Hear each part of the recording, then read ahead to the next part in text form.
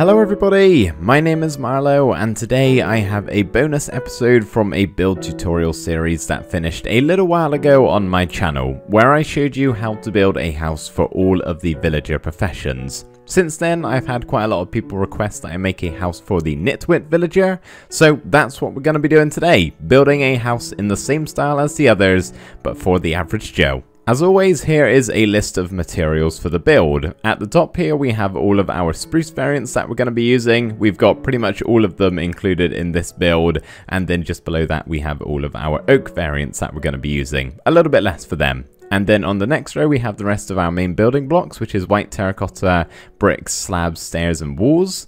And then below that we have all of our miscellaneous items, so some glass panes, some campfires, a chain, some lanterns, some cyan wool and cyan carpet. Of course these colours can be interchanged, but I'd recommend keeping it the same as the bed maybe. And these 4 flower pots, you're going to need 4 different flowers or saplings or ferns or something like that to go inside of them. And then the rest of the blocks at the bottom here are more miscellaneous items that are just going to be going on the inside. And you're going to need a food product to go in the item frame and maybe some armor to go on your armor stand. So here is the size and layout of the build. It's roughly 9 by 7 blocks, and the first thing we're going to do here is grab our strip spruce logs and place them on top of all of the orange blocks. And once you've got that done, you can then place 3 more on top of the one you already have placed down for a total of 4 block high pillars. Once you've got all 8 pillars built up, the next thing we're going to do is come to the top block here in all of the outside corners and place in a spruce plank, just like so, and then underneath all of those we're going to have ourselves a spruce trap door. Try and make sure they're all facing the same direction. It doesn't really matter, but it'll look a little bit off maybe if you have one facing sideways. And once you've got all of those placed down, we're then going to come to the front of the build here, so one of these 5 wide sections, and we're going to start off next to this spruce plank that we already have a regular stair with an upside down one just behind it, and then we're going to do the same on this side too. And then we're going to have ourselves a spruce trap door in front as well as on top on both of the 2 sides, of course. And then we're just going to have a temporary block here on top of both of those with a spruce stair upside down like that. Go ahead and replace the temporary block with a spruce slab like so, and then you can have another slab here in the middle. You can then also repeat this onto the other 5 wide section around the back here. Once you've got the outline for the roof for the front and the back done, we can then move around to the 2 sides here, and we're going to start off once again with another stair just next to our spruce plank here on both sides, then an upside down stair following that, and basically just repeat that pattern and staircase all the way up to the top until they eventually meet in the middle, where we can have an upside down stair here. And then we can have a regular stair on top with an upside down one just out the front there, and of course copy it round to the other side too.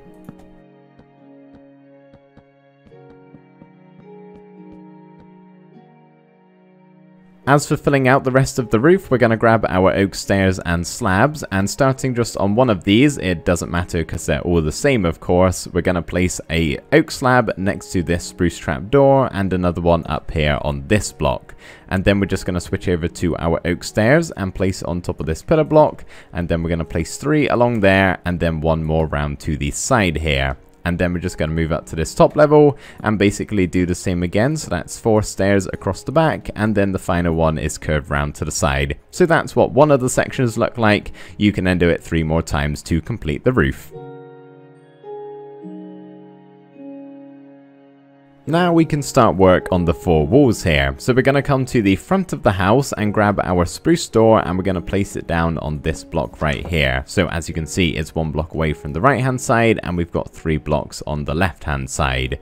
The next thing to do is grab your brick blocks, and we're going to have a full brick block either side of the door, then a brick stair, and then another full block. And then on top of the stair, we're going to have 1 and 2 glass panes. And then we basically just want to fill the rest in here with our white terracotta until you've got it all nicely filled in and you just have the door with the window. Go ahead and grab your brick walls and place 1 either side of the spruce door here. And on top of both of those, we're going to have some spruce fences. And now what we actually need to do is get rid of these 2 spruce trap doors, because we're going to be having a line of oak slabs on top of those fences. And as you can see, you are now unable to place a spruce trap door on this block. So just to keep with the symmetry, I'm going to get rid of it on the left hand side too. But next up, we're going to go ahead and place 2 oak fences sideways next to those white terracotta blocks, and we're going to flick them open so that this bit faces the window here. And we're basically going to crouch and place in 2 spruce trap doors, flick them upwards, and that makes a cool little shutter design for the window to cover it up if need be. And the final touch is to have a lantern underneath this oak slab here. Now we can move around to the back of the build here, and the first thing we're going to do is place in 3 brick blocks with 1 block in between, where we can then have our brick stairs. And same as we did for the front, we're going to go ahead and place on 2 glass panes on top of both of those stairs, and then also the same as we did for the front, basically go ahead and fill the rest in with our white terracotta here. And then what we can do is grab 2 spruce fence gates and place them in front of this top window here, open them on up and place in a spruce trapdoor above them. The 2 sides here are identical, so I'll just show you how to do one of them, and we're going to start off with 5 white terracotta blocks on either side just next to the pillars here, 1 at the top and 1 at the bottom with 3 glass panes in the center there. We're going to have a brick slab underneath these glass panes with 2 brick stairs upside down either side. We can then have 2 spruce fences on top of the upside down brick stairs and an oak slab on top of them, and then go up by half a block and place in another one like so. And the final touch is to have a flower pot here with something to go inside of it. And of course you can copy that round to the other side over here.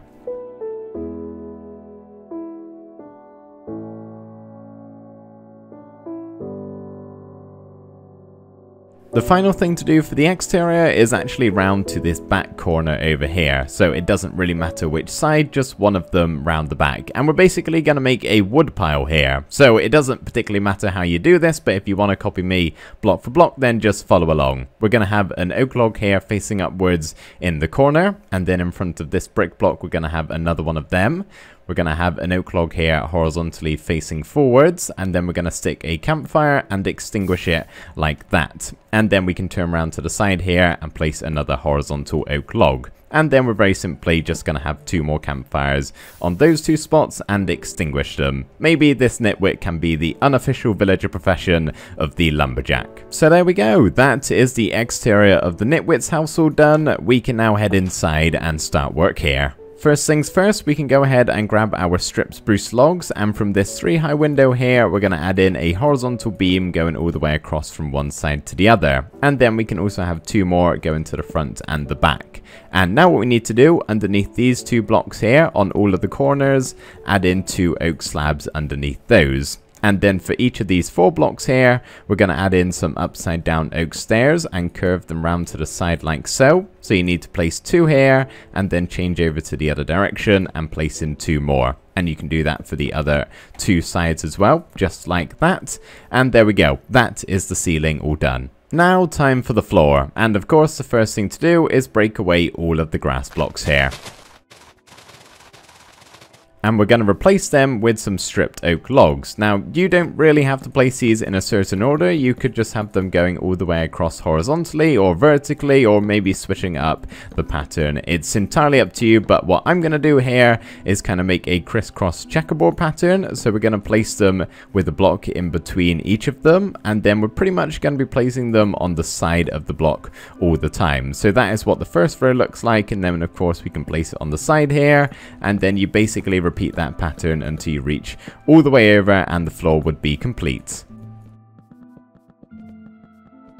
So as you can see, that is our floor design, maybe something a little bit different than to just placing them down all in the same direction.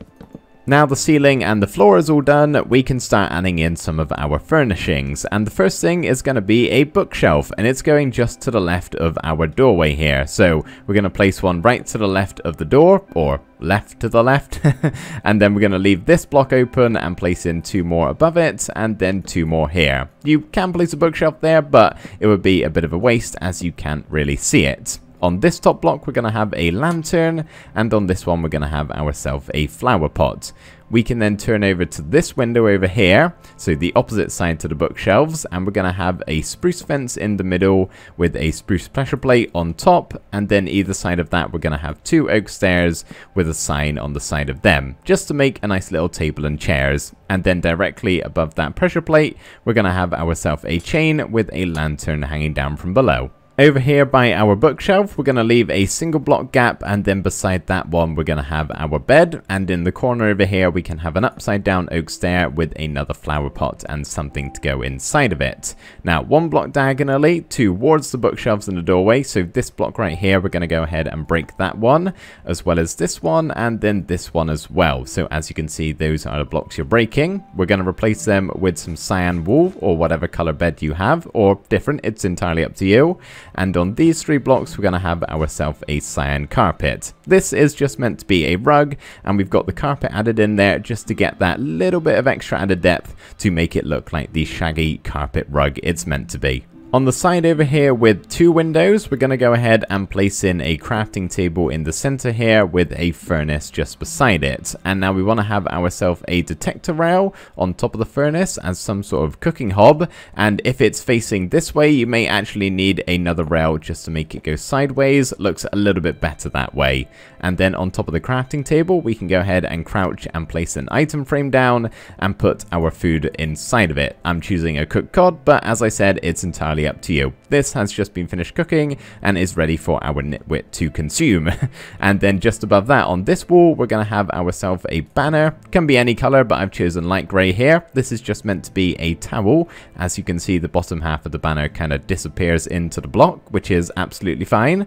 But either side of our crafting table and our furnace, we're going to go ahead and flick up some spruce trapdoors like that. And the very final thing we need to do is add in our armor stand on this block here, just to the left diagonally away from this chair here. And of course, you can go ahead and throw some armor onto this armor stand, but instead of iron, gold, diamond, or netherite, I've actually chosen to use leather here, and I've gone ahead and dyed it so that it looks more like clothes instead of actual armor, which I think suits the Nitwit a little bit more. So there we go, everybody. That is the Nitwit's house all done. I hope you guys did enjoy watching this video and it helped you out if you're choosing to build this. And of course, if you want to check out some of the other villager profession houses we built as a part of this series, go and check out the playlist that this video is in. So thank you everybody so much for watching. I really hope you enjoyed, and I'll see you next time.